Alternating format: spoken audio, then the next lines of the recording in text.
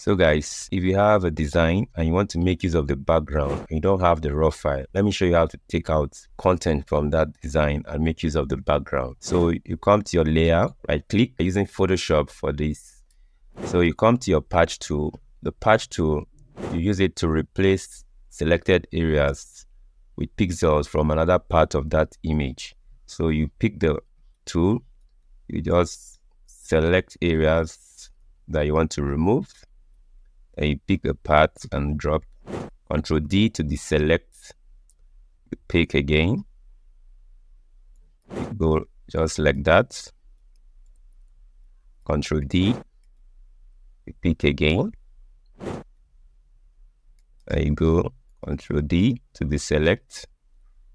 Pick again.